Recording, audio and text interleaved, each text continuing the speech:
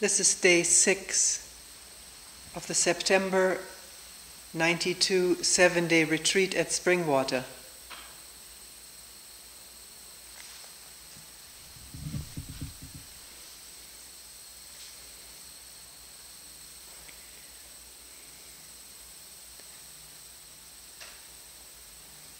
The notes that I wrote down.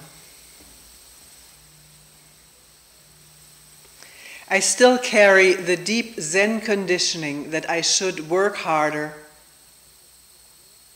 that I'm not doing enough, that I should sit more to attain enlightenment, and so forth.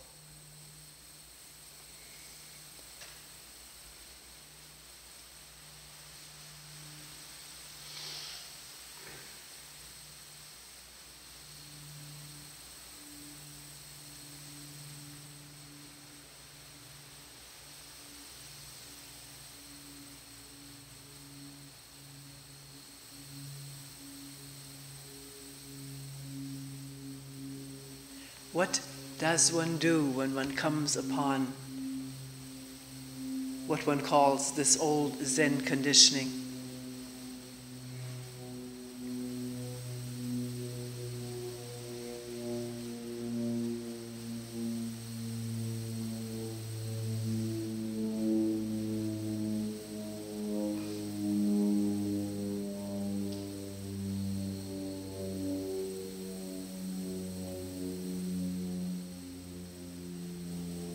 Is it hard work to listen to this sound?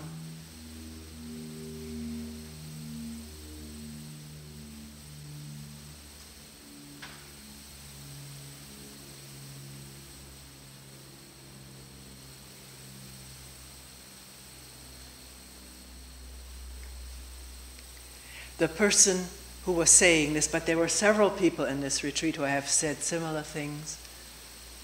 Person who was saying he was touching a spot in her body, this deep conditioning touching a spot of tension or wanting, whatever. And to report this old Zen conditioning, I should be working harder, I should do more sitting, go deeper. Doesn't one also hear inner commands? You're not doing enough. Apply yourself more, whatever all was said. It's on the tape. It plays at times. One can hear it. One can hear it. It's audible, it's perceptible. What one says to oneself or thinks the inner guiding voice is saying, it's all old tapes.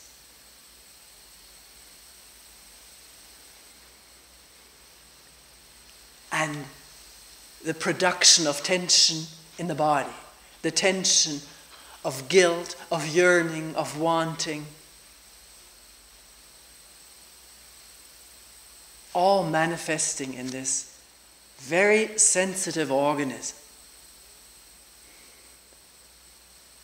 sensitive to the thoughts that run through the mind, not just through the mind, they connect throughout the body with other nerves and chemicals and receptors on organs and muscles and so forth. So can at a time of becoming aware of what's going on, be simple attention to what is going on. The voices and the physical dis-ease or uneasiness or the movement of striving or ambition are palpably manifested in the body, ready to be observed, felt, heard, seen.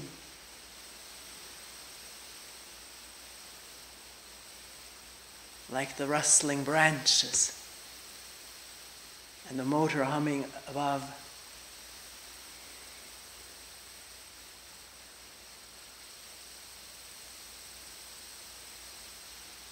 In such attending, there's a shift from continuing to go after an imagined goal or be driven by recorded voices to observing the whole scenario as it is happening,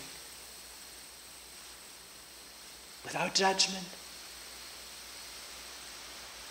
It shouldn't be so as a judgment which sets up another tension, more conflict in the body, which can also be felt. One can feel the increasing knottiness of the body as one is fighting it or wants it to be free of it. There's yet another knot.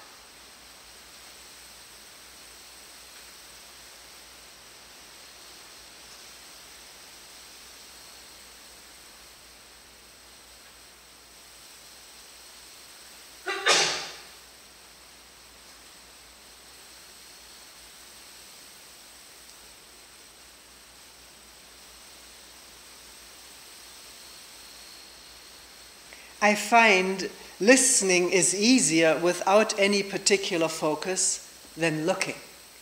Or listening without any particular focus is much easier than looking.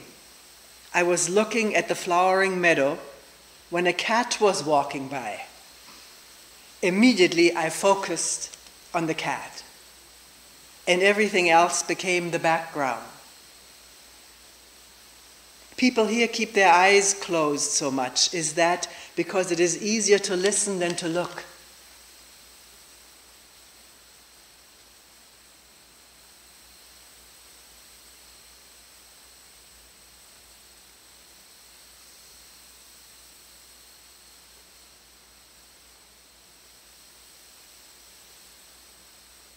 Actually, few people have reported that it's easier to look than to listen. And I don't know whether people keep their eyes down or closed because it's easier to listen without focus. Actually, when the mind is open,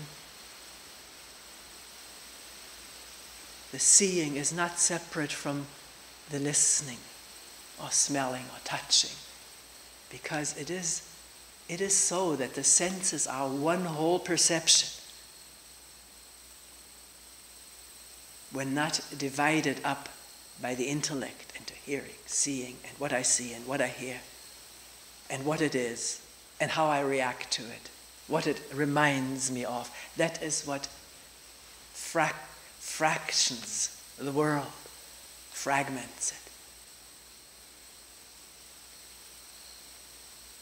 Obviously, a black and white cat is walking through a flowering field. It's noticed.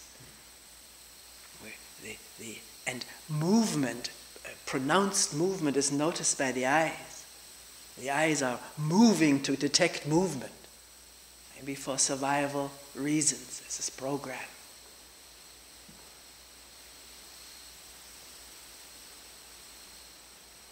But if the mind is open, it needs not shut down because a cat is walking through the field. This one becomes very involved. What is this cat? Is it this cat or that cat? Does it belong to us? If it's my cat, should I take it home so it doesn't bother the retreat? Thoughts like this can become more and more of a focus.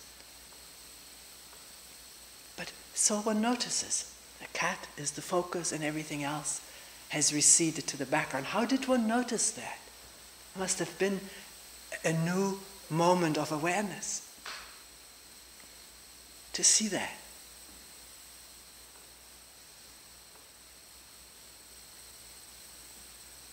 See, there's not a practice here to find open awareness and be sure that there's no focus. But to notice what happens when suddenly a very inviting or scary thought comes to mind. Or usually one doesn't notice what happens, how the mind begins to emote and think and worry or desire. And then if attention sets in to see what has happened and how the thoughts have got the body all riled up in desire or fright. And during that time, Somebody just told me this morning, I don't hear any wind when I get engaged or involved in some thought. Don't hear any airplane. Just to find out. And to watch how with everything and anything the mind wants to become something. Thinking, now I've got it, I'm better, I'm worse. What I'll be when I'm enlightened. Always wanting something, to be something, to become something. In the future, can one learn directly from direct experience how thought creates the future, creates time?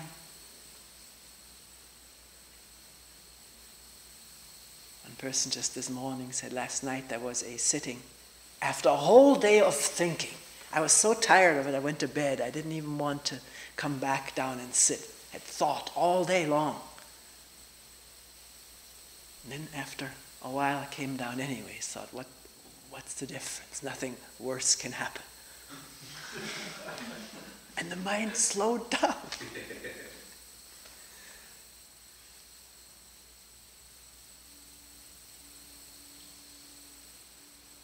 It's a real feeling of a new energy.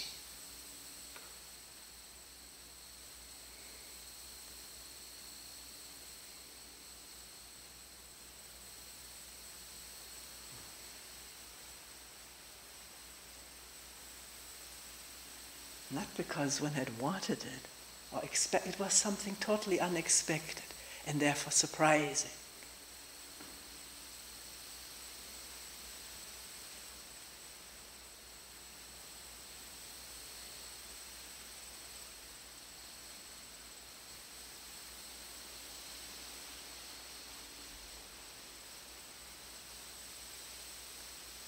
I lost my train of thoughts.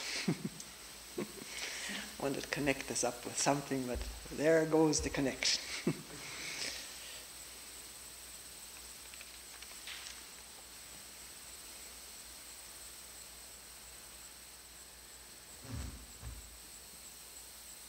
Oh, no, this is the connection.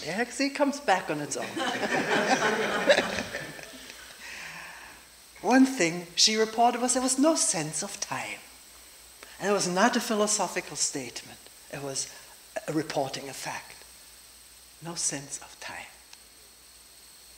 How long one was sitting, whether it was day, night, today, tomorrow, 7th day, 5th day. That is all created by thought. And it can be noticed to one's great surprise and amazement that it is thought that creates tomorrow. Tomorrow I'm going to do this.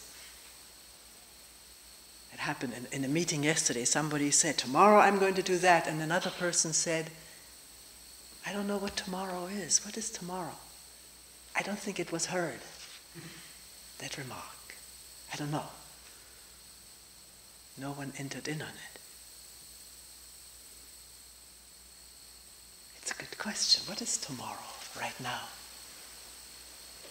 Not I shouldn't think of tomorrow. That's creating time of what I should do today.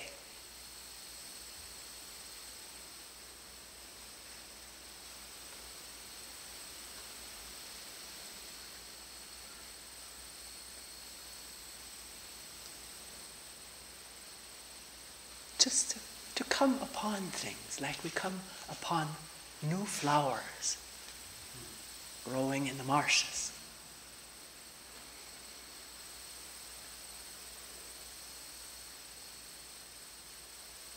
Because there's a little bit of openness in the mind to see something new. Will thought immediately grab it and make something of it? We'll see.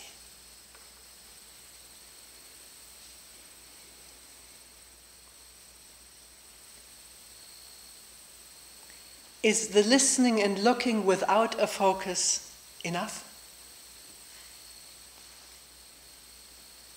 I get bored.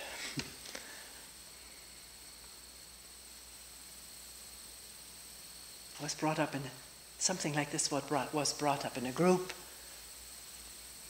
And we can pick up the question, what is boredom? Statement comes up in the mind, I'm so bored. Either one knows already what boredom is, it's a very unpleasant state and I wish something would happen. Is this enough, the listening and looking, and maybe the mind drifting to what I used to do, maybe in a different center?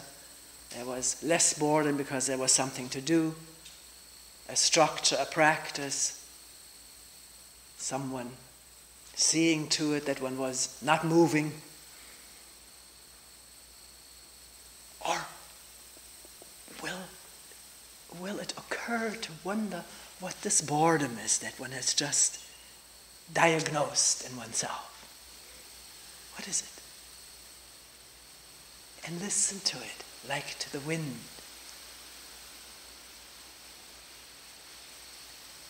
Something has already been mentioned, how the mind drifts off to things that are more interesting because there's not sufficient stimulation here or focus.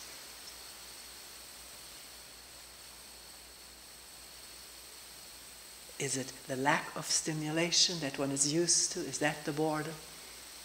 Like a state of withdrawing from some drug addiction and having to go through a state of no stimulation and the pain and discomfort or boredom of that? Is that part of it? Nothing happening and wanting something to happen. One can feel that it's all organismically manifesting. The body wanting something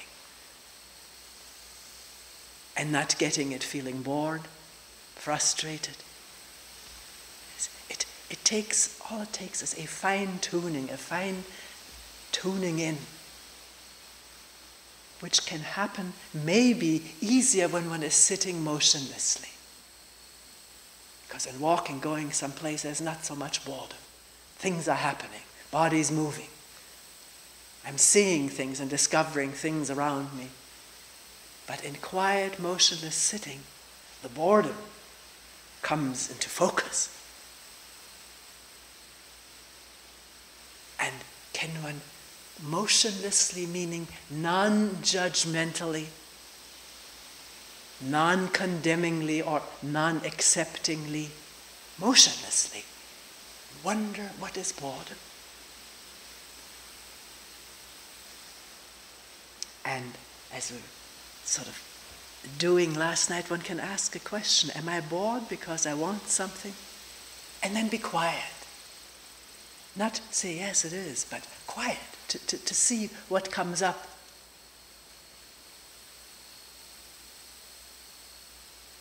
Am I bored because I'm afraid of just being with this question coming up? And be quiet again. A question has come up which beckons to be looked into, not to be answered. We can always do that, give a quick answer, a quick explanation. And then this subtle moment of wondering without knowing is gone. Am I afraid of being with what's there? Is that the boredom? And quiet.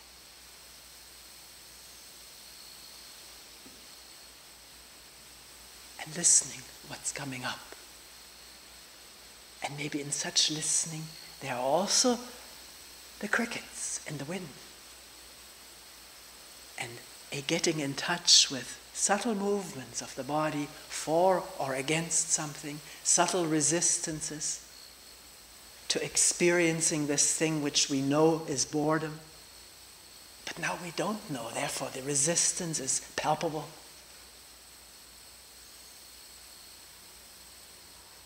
Or if it isn't palpable, what is resistance? Ask the question, and then quiet. And in that quiet, which comes from having asked a question, an interesting question, things reveal themselves, which do not, if we say, well, I'm just bored. I get so bored without this or that.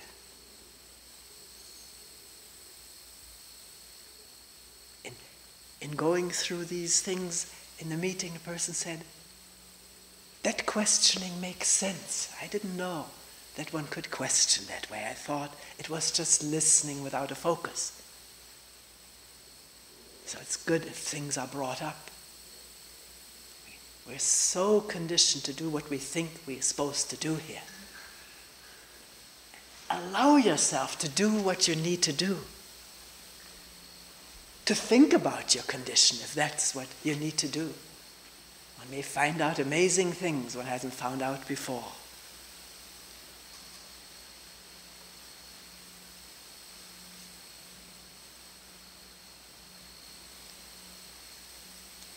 You say that being attentive is arduous. I find that this is so. It's true, it is so. And after a while, I just want to relax and not keep questioning anything.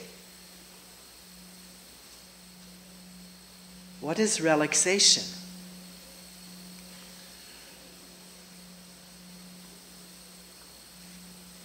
Before going into this,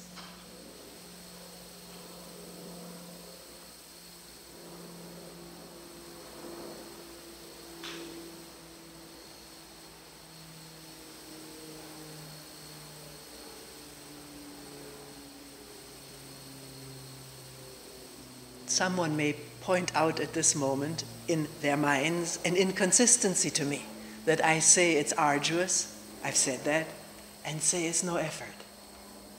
Listening to this, whatever it is no effort, is it? Or is it? If one wants to go with a pleasant thought and be immersed in it, and the pleasure that the pleasant thought elicits throughout the body, enjoy that, then to just say what's going on right now and listen to it may be arduous, because the whole momentum of the stream is to go with a pleasure or with a habit of thinking some more. There's a tremendous momentum to this. Going with pleasurable thoughts, we'll just take that as an example. And if no attention happens, then it just goes on. But one wakes up to the fact that this is going on. Let's say this is happening, a moment of attention. Then will one say, what is going on, and listen? Or will the momentum sweep over, flood over this moment of attention? And in keeping attentive, wanting to find out what's going on, there is a certain ardor or effort involved.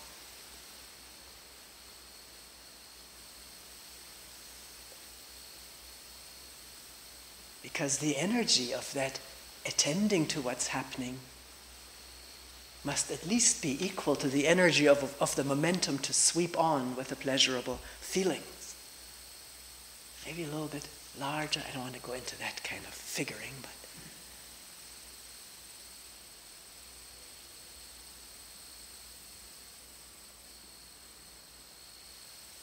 or let us put it this way, if the mind is not attentive most of the time, then to stay with something when attention happens, it's felt as ardor. Many people say that. One person who was taking this very seriously once, was in a California retreat, told me in the evening meeting, I've never ever been so exhausted in all my life as this one day of trying to keep moment-to-moment attention. And maybe someone has done similarly here and says, at times I just want to relax. Well, the person who talked about going to bed, done too much thinking, is also exhausting. Doing too much, having done too much attending, with also some willpower push to do that. Maybe that'll do me good. That also is exhausting. I just want to relax. What's wrong with that? Is there anything wrong with that? Relaxing. And what is relaxation? That's interesting.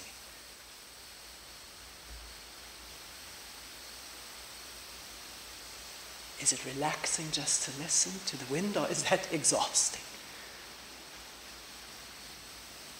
Sometimes it seems the mind relaxes by going back into the thinking mode from attending, because attending is so exhausting. It's relaxing to think, to dream, to fantasize, to think of tomorrow and yesterday,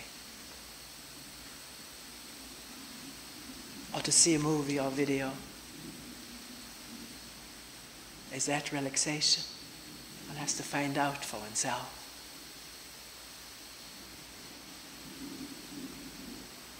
And one may find, as someone did, that in trying to relax, not direct the mind in any way, all of a sudden there is attention without ardor. Comes on its own. Because it's not one's property. It's something that happens to human beings.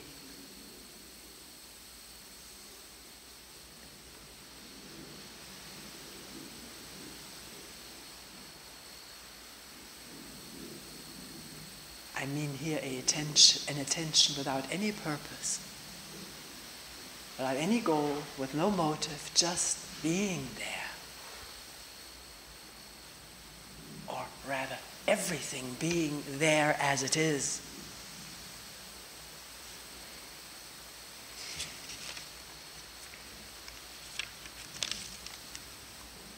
In one group meeting yesterday,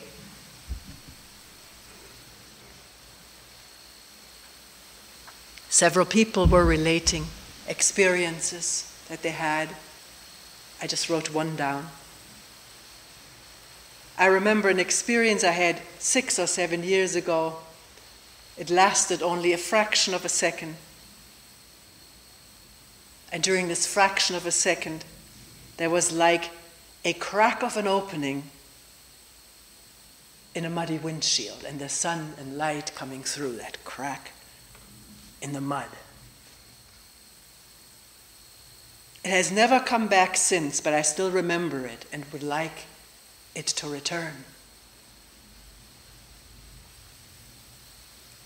And other experiences were related also with this lingering feeling how nice it would be if it came back, waiting for it to come back.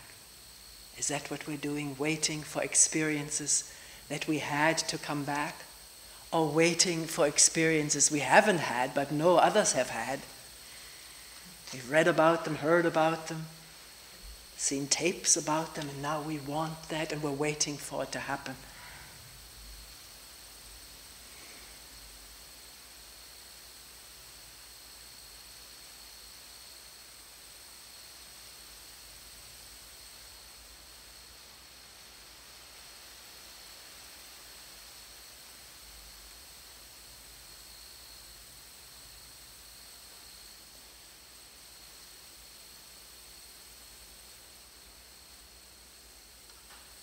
Can one listen to the sound of waiting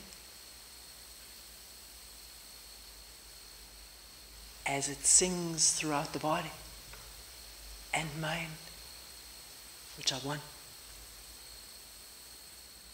The sound of waiting, the sound of expecting, the sound of wanting, desiring, fearing. Fearing I'll never get it. Or the sound of hoping. Can one tune into that?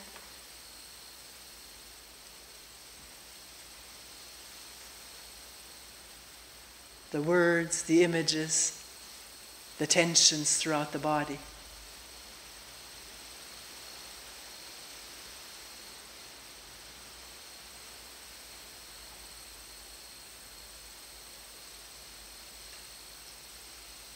The creation of the future and the past in this. Can one see it? Remembering what was and waiting for it to happen again.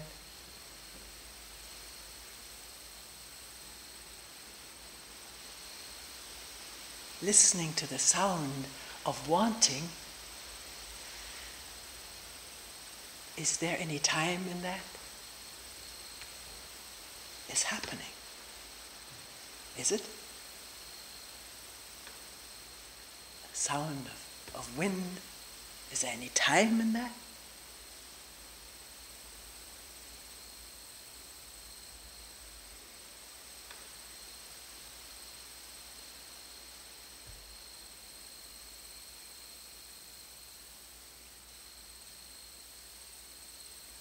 Someone said, do we keep waiting for experiences we have had to come back?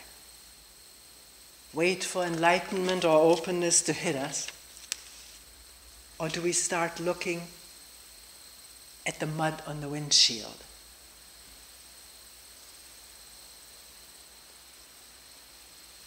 Waiting for something to happen in the future sets up tensions within. Can I just start looking and feeling that tension, or whatever is right now?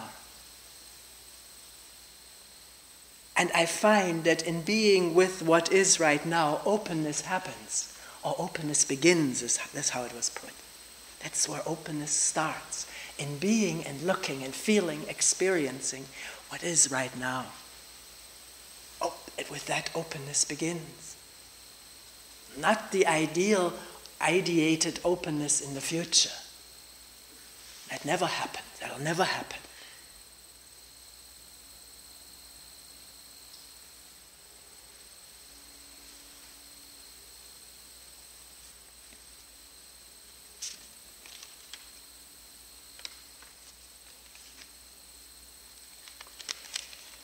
I found here in this retreat, which is my first one, that it is all right not just to focus exclusively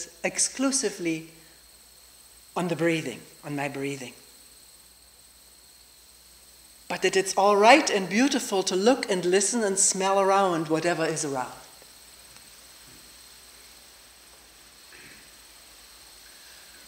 Everything is so beautiful here, but I'm afraid that back again in my New York City apartment, with its loud noises, TV upstairs, radio downstairs, sirens and car alarms filling the air, I'll close down again and just focus on the breathing.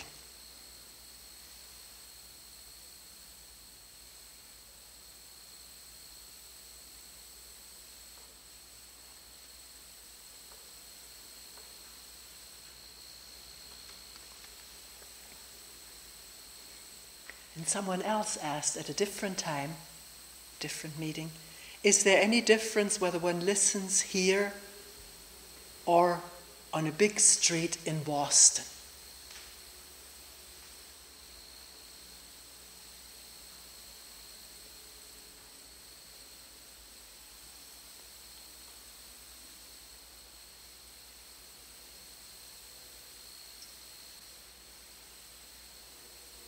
Maybe the organism has some sort of safety features to close down when the noise is too loud. I don't know.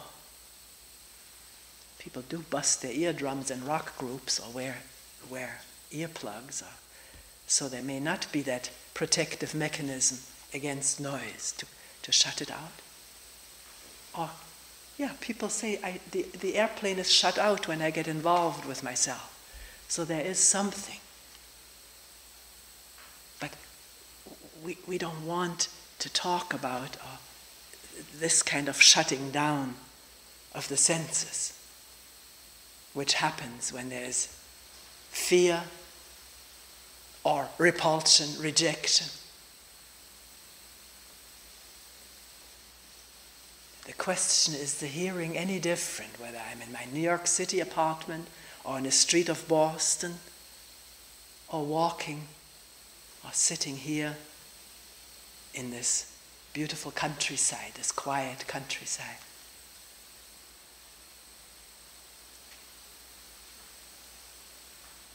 Is it different? Is the hearing, the listening different? Does it have to be different? If there's shutting down, obviously there's no listening. But if there's no shutting down, is it any different listening? Does the listening depend on what it is that is heard? Does openness depend on the objects that appear in this openness?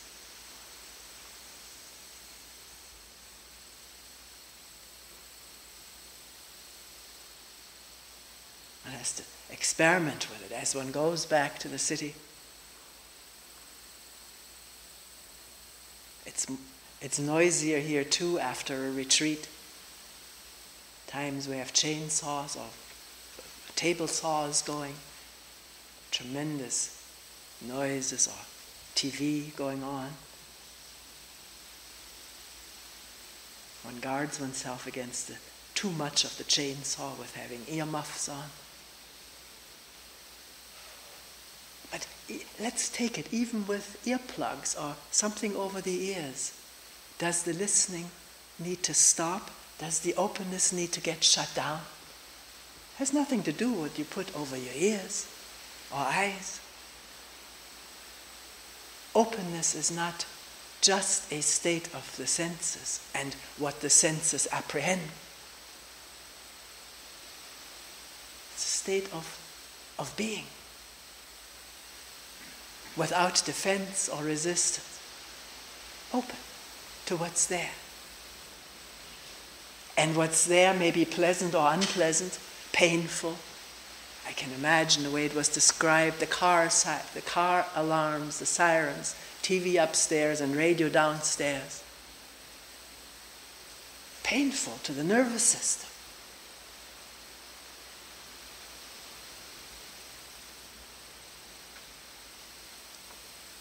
That's why there is a shutdown.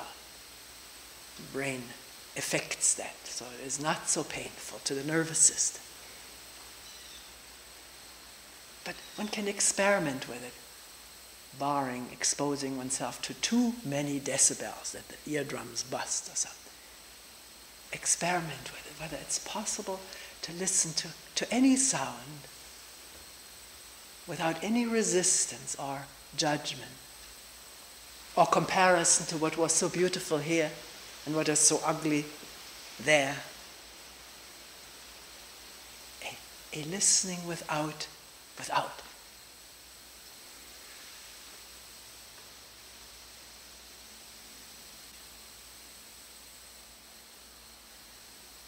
Maybe that shifts something, or that is a shift from the caught upness and comparison and suffering being a victim to just aware of what is. And maybe, if possible, moving out of the big city. Because if one is out of the big city, one would like to be in the big city.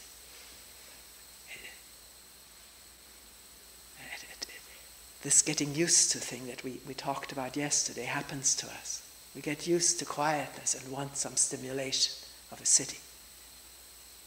Not everyone, and not all the time, but it happens.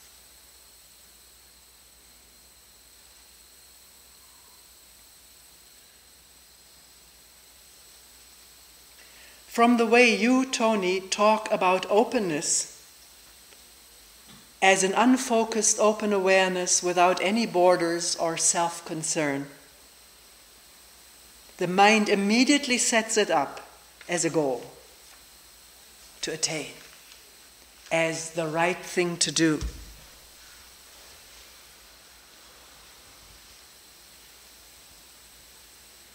So here one has been talking about the goals that are set at Zen centers to become enlightened, and finds when oneself is talking about openness, undivided awareness, with absence of a self-concern, no borders.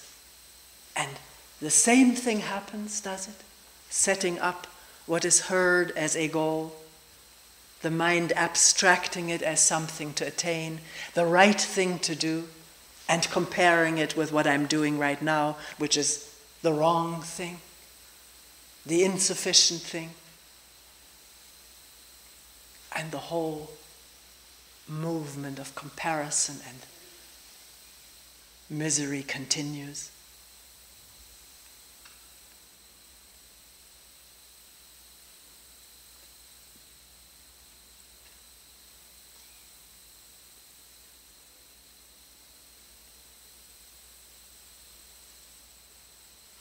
Does it mean one stops giving talks because of all the risks of being seen as goal-oriented, or the mind not even seeing me as goal-oriented, but the mind picking it up as something it wants to attain? Because I hope we're not talking about openness all the time. It comes up a lot in questions. But we do look at the mud too, don't we? Being with the misery, the tension, the anger, the fear, and not knowing it, allowing it to reveal itself, to flower, if you will, in the presence of a gentle attending, which is non-judgmental. We do talk about that a lot. And the more it's brought up, the more we'll talk about it.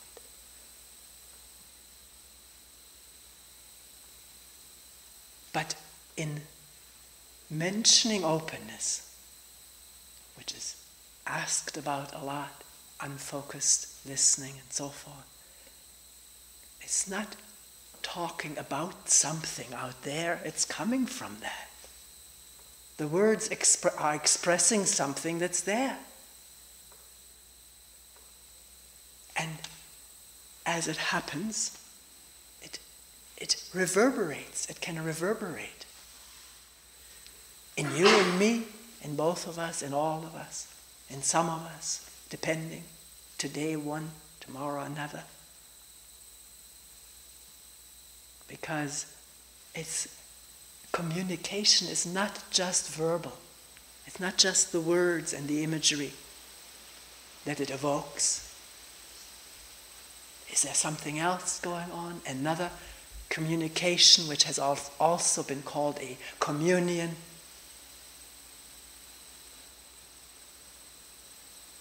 Participating in something, the words are inadequate. Participating in something that is beyond all words and concepts.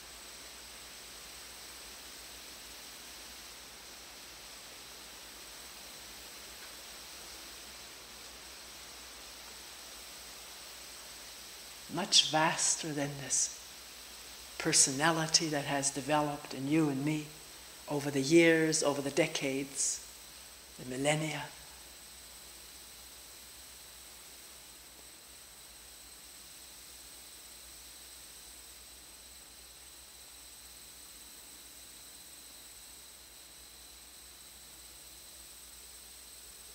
How can this be conveyed that there is more to you and me than our ideas and memories and images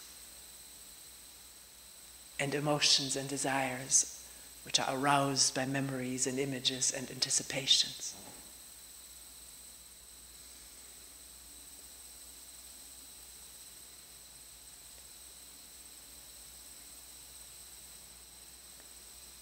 And in listening or reading, hearing someone talk, can there be a quiet listening that doesn't immediately translate into goals and desire to have or fear of not having? Or if those movements arise, can they appear in this quiet listening? Like the plane out of nowhere.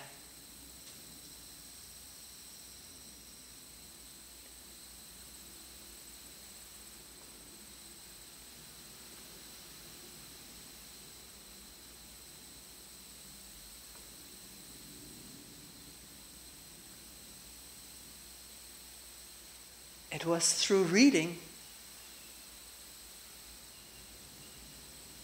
certain books, certain authors, that something started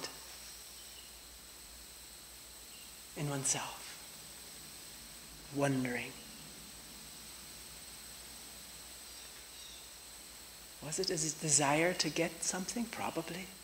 I remember reading enlightenment stories, I don't know how many times over. We were even told before Sesshin, read the enlightenment stories to get up your ardor.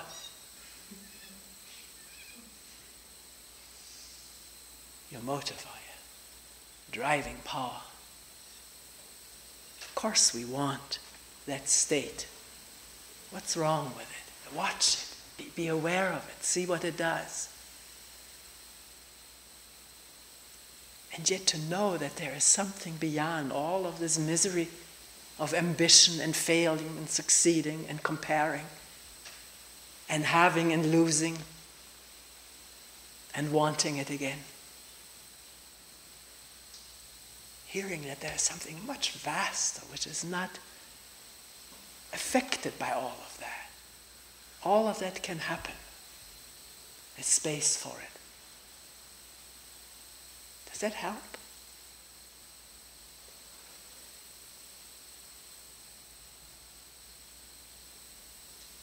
It all depends what one makes of it.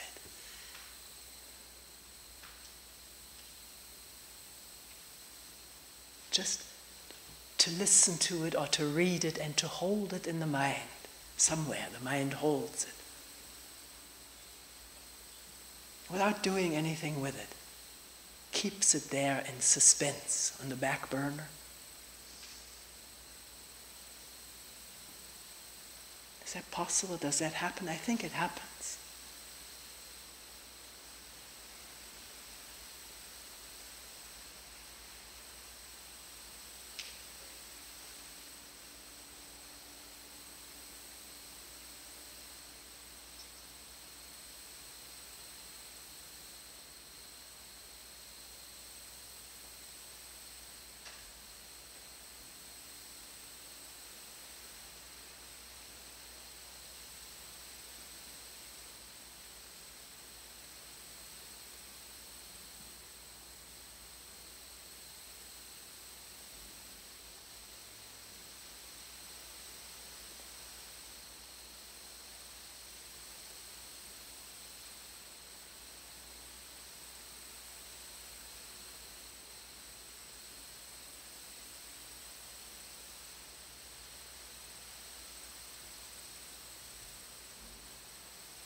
And yet probably the thought comes to mind, if we had never heard about such a thing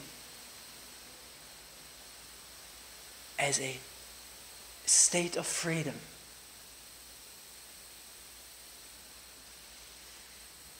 aloneness you can call it, which really means all oneness. If we had never heard of this, it still happens to human beings who've never heard about it. Never wanted it, never strove for it. It just happens. Because it's there.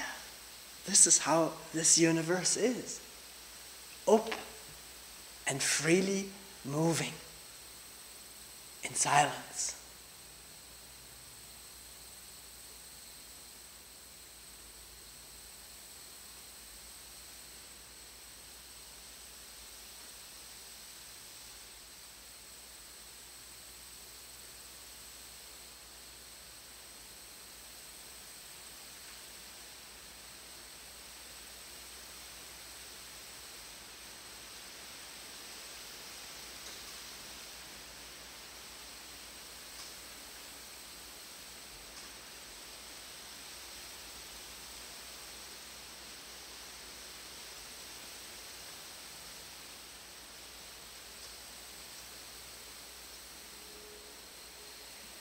We will end here for today.